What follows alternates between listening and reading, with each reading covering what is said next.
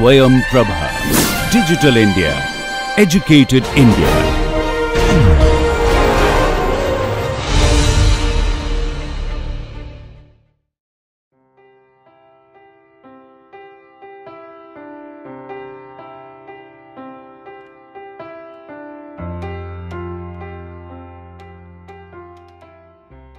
The homogeneous chemical reaction, both the theoretical part, also some numerical problems. I try to solve it, and today the last part of this particular lecture, that is on kinetics of homogeneous chemical reactions. Now, if you look at in the previous lecture, what we try to cover, initially we discussed about the rate equations for irreversible reaction, then rate equation for reversible reaction, then rate equations for the chain reactions, and then we try to find out how you can find out the time required for getting the maximum intermediate product concentration, product concentration in chain reaction,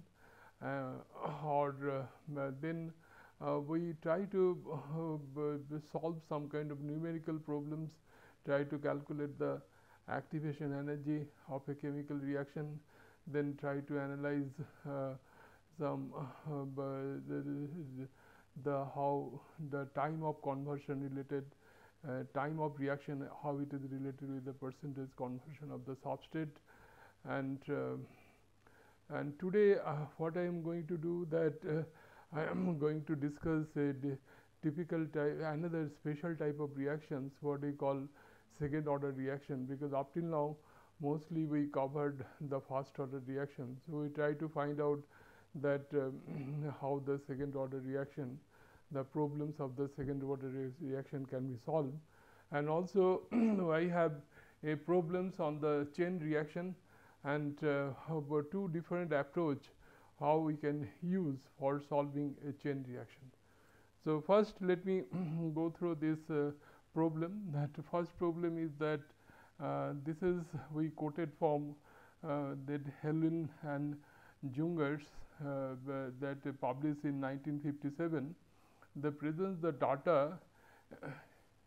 the table, if table on the reaction of sulfuric acid and diethyl sulfate in aqueous solution at 22.9 degrees Celsius, and the reaction is this.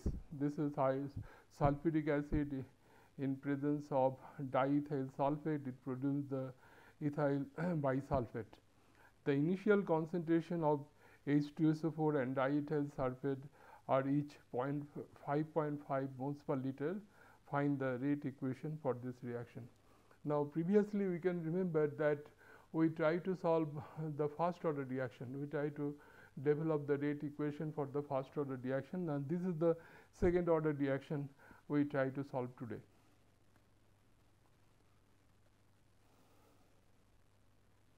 Now, this is the data that is given. This is you can see that with respect to time, how the product concentration that changes, that has been given here. This is all data is given here. Now, this is a reaction, and at time t equal to 0, that Ca will be Ca0, but at time t, that what will happen, that the Xa will be converted. This is not Ta0. This should be at time t. This is not Ta0. This is equal to Ca0 minus Ca0 into Xa. Let us assume the Xa is the conversion. I told you previously also, Xa is the fraction, that the substrate fraction that is converted. This is Ca minus Ca0 minus Ca0. This is like this. So we can, this is the fraction of B that is converted, and this is what that product formation take place. The concentration of product can be expressed as this, the 2 Ca0 into Xa. Xa is the concentration of divided by 2 Ca0, because this is Ca0, this is also the equimolecular is there. So we considered that that Xa, the fraction we can that is Ca that so ethyl bisulfate divided by 2 moles of initial substrate concentration. Now, this is from this we can write this expression, because if we have this value, that is concentration of this divided by 2 Ca0, and Ca0 value is about 5.5. This is given here, and so we can calculate. We can find out the value of Xa, and just we can find out the value of Xa here, and with respect to time we can find out from the table. Now, this is the correlation that we have, because this is like this, something like this, A plus B gives 2C, like this. This is the reaction that we have. So this can be presented like this. This is K is the rate constant if you have. Now, what we can write, this is the rate of substrate degradation, A or B, whatever is there. Then this is equal to K into Ca and Cb, and Ca is equal to Ca0 into Ca0 into Xa. This is the fraction that is converted, and that remains. And here also that Xa, the same fraction, equimolecular conversion is there. So we can assume the Ca0 minus Ca, that is there, because Ca0 and equal to Cb0, that as per the problem is concerned. Then we can take the Ca0 common, then if and we can have the equation that like this. So we can have this equation that K into Ca0. So here Ca0 and here also Ca0. If you take common, then the Ca0 squared is there. So one Ca0 will cancel. So another Ca0 is remain. So 1 minus Xa square, that is there. We can write this expression like this. Now, once you get this equation, that this, so I can take it in this side, 1 minus Xa, I can take it this side, and dt I can take it this side. So I can write this is that dxa divided by 1 minus Xa square equal to K into Ca0, and then if you do the differentiation, we'll get this equation that Xa by 1 minus Xa K into Ca. So if we plot now, if we plot Xa versus 1 minus Xa versus T, then in this equation, if you see that here, if you plot Xa by 1 minus Xa, if we plot versus T, if we plot, this pass through the origin, and slope will give you the value of K into Ca0. So we know the Ca0 value, so we can find out the value of K. So this is exactly that. From the slope we can find out that value of K we can find out, and this is how the K value is coming around this. Now, once we get this K value, then we know our rate equation. What is our rate equation? Minus Ra equal to K into Ca by Cb. Am I right? So now K value has been determined. So we can put this K value here, and this is how we can write the rate equation. And again, I am telling you, if we want to do the validity of the equation, we can easily do by ourselves.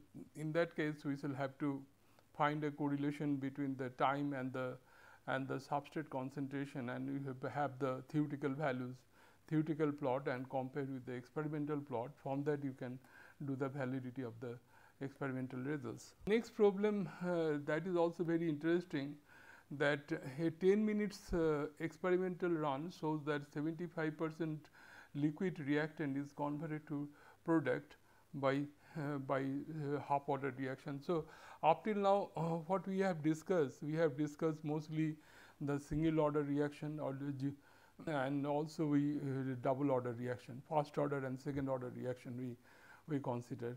But this is the half order reaction, and what will be the amount converted in 30 minutes. So that we shall have to find out. Now, so in this problem, the 10 minutes, and the fraction converted is 0.75, and question is after 30 minutes how much fraction of A will be converted. Now, the equation half order reaction, this if we assume A to B, that if K is the rate constant, I can write that minus R A equal to K into C A to the power half. So, I can write this as minus C A by dt K into C A to the power half, then we can take it here. Now, this equation, this is differential equation, is the solving is like this: x to the power n dx equal to x to the power n plus 1 divided by n plus 1. Now, if you do the similar thing here, we will get the solution here 2 into C A to the power half minus C A 0 to the power, because integration is from C A 0 to C A equal to K into minus K into T. Now, once that here we have this equation, then we at the same time we know that C A equal to what? C A equal to C A 0 into 1 minus x A at any point of time. So, in this equation we can put the value of C A, then we have this equation, and then for different two different time, because the T2 and T1, if the fraction T1 time x A 1 is converted and the time 2 x A 2 is converted, then we can have the expression is like this. Now, this if we put this value of x A 2 as 0.75, then after 30 minutes conversion is 75%. Now, previously we have seen in the problem that also that initial conversion also that also 75%, and I can go back. If you look at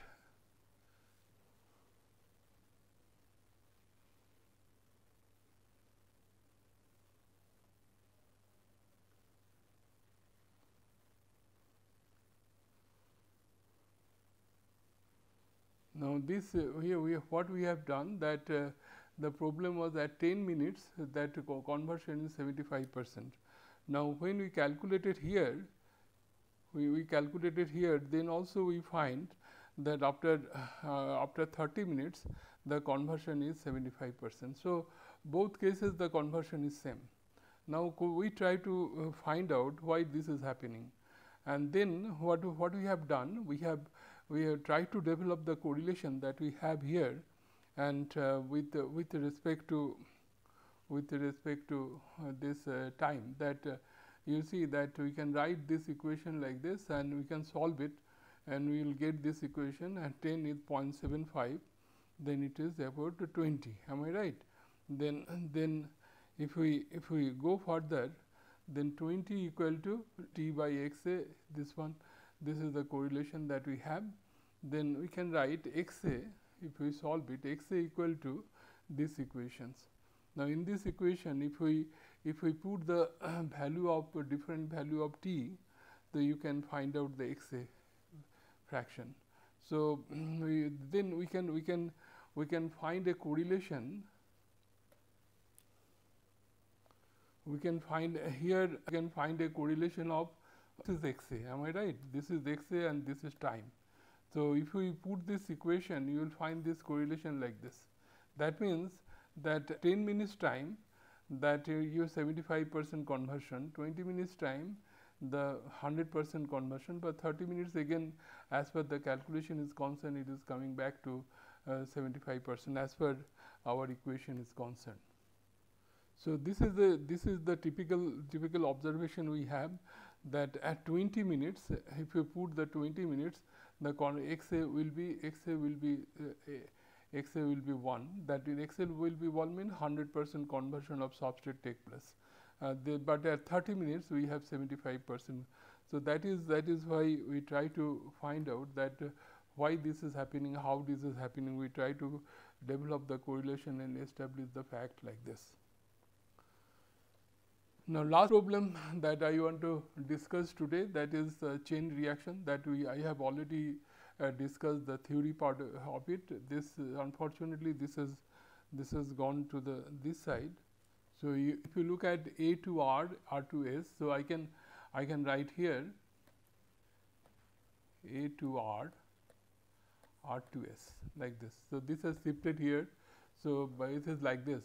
Now, for the elementary series reaction A to R, R to S, this is C if is at C at T equal to 0, Ca equal to Ca 0, and R, that is the intermediate substrate concentration, and the final substrate final product for final product concentration, that will be equal to 0. This is the boundary condition. Is that the question is that maximum concentration of R, what you find the maximum concentration and when it is reached at T max, when K1 equal to K2. Now, previously we did not assume the K1 equal to K2, we assume that K1 and K2 they are different when you develop the correlation. Now, this particular problem deals with that what will happen when K1 is equal to K2. So, we use two different approaches to solve this problem.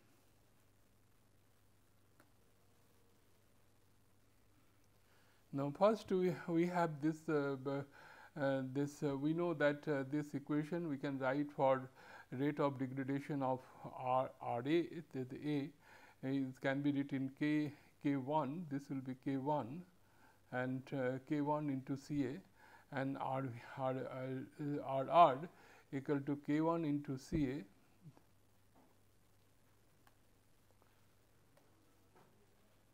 this will be K1 and this is K2, not coming properly. So, I can write like this that RR equal to K1 into Ca minus K2 into Cr. This is unfortunately it is not come here. So, and rate of formation of R that R S will be what? S will be equal to K2 into Cv. This is we have seen before also. This is how it can be expressed. Now, the reason it has been written that K1 equal to K2. So, we finally it looks like this final equation. If you look at it looks like this, because the reason is that K1 equal to K2 equal to K. If we assume that, then the equation will come like this, then we can write the overload reaction like this.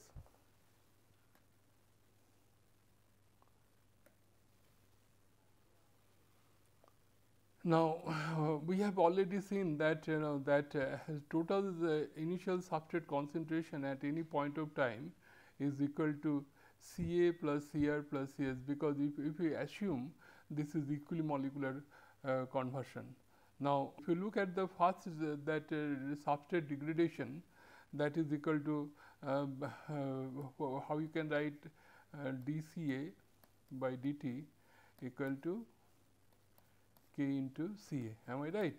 So, we can put it here. So, minus dCA by Ca equal to K into dt. So, this is equal to dln Ca. So, this I can put, this is minus K into dt.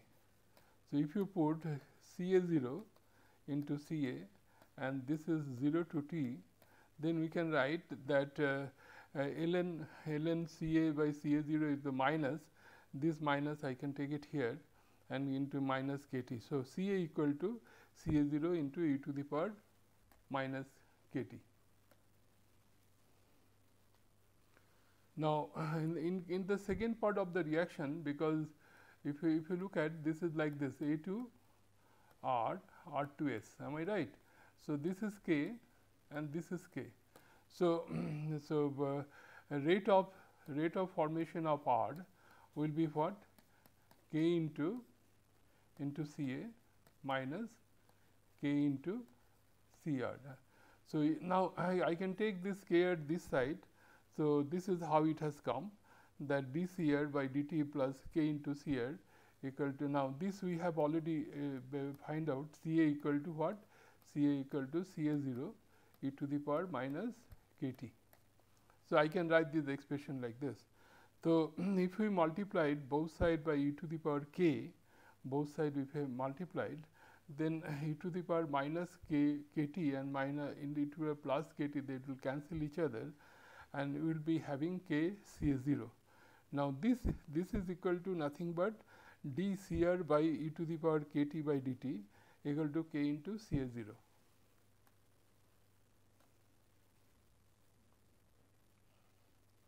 Now, then we can write that d Cr by e to the power kT equal to what? Equal to CH0 T into dt. Now, this can be written in this form: Cr into e to the power kT equal to K CH0 into T plus constant. Now, applying the initial condition or boundary conditions at t equal to 0, r equal to r0 equal to 0. So, constant will be 0, because if t equal to 0, then this also will be r Cr equal to 0. So, constant also will be equal to 0. So, this equation will be what? Cr into K into CH0 into T. So, Cr, if you write the expression for Cr, then e to the power kT, that will come this side. So, if you can write K into CH0 e to the power minus kT into T. This is the final expression that we have. Now, we have already seen what we have seen, that Cr, when we plot Cr versus T, what kind of plot we have? It is increases then decreases. Am I right? This is like the kind of plot we have. Now, at T max, this is equal to T max. At T max, this will be Cr max. So, at this particular situation, what will happen? d Cr by dt, that should be equal to 0. What we have written here as Cr max, say d Cr by dt equal to 0 when t equal to T max. Now, if you put these conditions that in the previous equation, so this equation, now if you differentiate this, that then what will happen? D Cr, but here you see that we have these two variables we have. We have here e to the power minus kT and with over t. So, we can differentiate. If you differentiate here, what will be there? Cr by dt equal to K CH0. You can take common actually. Then we can differentiate first with respect to this will be minus K into e to the power kT into t. Then minus, we can write e to the power minus kT into 1, because t differentiation with respect to 1 is 1.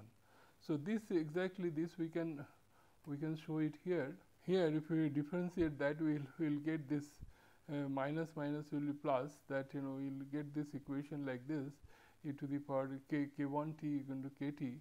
This is equal to this one. That then what we can do, that this cannot be equal to 0. Am I right? This cannot be equal to 0. So, if it is not equal to 0, I can assume this is equal to 0, and if you put this equal to 0, then T max will be what? T max equal to 1 by K, because this will cancel. Am I right? This will cancel. So, your kT will be equal to 1, and if your kT equal to 1, then I can write T equal to 1 by K. This we can write, and this is T equal to T max. Now, this T max value you can put in the previous equation. We had the previous equation is there. So, we can put the previous equation. You put the T max equal to 1 by K, and if we 1 by K, this K will cancel with each other. Then if we cancel, then what will happen? That we will be having this will be CH0 into e to the power minus 1. Am I right? If it is cancelled, it will be minus 1, and if it is minus 1, we can write in this form: the Cr max equal to CH0 into E. This is one approach, the easy approach, simple approach, logical approach through which we can solve this problem. There is another approach that also we have. Now we shall have to go back to our early derived equation, that where we have shown that T max equal to ln K2 by K1, K2 minus K1. Now here if we put K1, this is valid when K1 not equal to K2. Now, when K1 is equal to K2, then what is happening, that this will be 0 and this also the log 1 equal to 0 and K minus K equal to 0. So, it is undefined, 0 by 0 is undefined. Now, here if you put the limit, that limit K tends to K2, K1 tends to K2 T max, then limit will be this limit ln K1 tends to K2 ln K2 by K1 K2 minus K1, then this is not equal to exactly 0. Then if we then we can write K2 minus K1 equal to x, this we can write K2 minus K1 equal to x. So, K2 will be equal to x K1 1 plus K1 plus x. Then I can modify the equation like this. Then then if we put the the hospital rule equation is like this.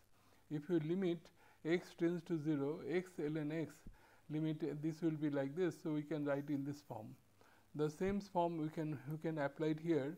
We can come in this form, and if we apply this form, then we will find that this will cancel, then K1 will cancel, this will be 1 by K1, and then x tends to 0, I can ignore x, then it will be 1 minus K1, and then since K1 equal to K2, I can write 1 by K2 equal to 1 by K.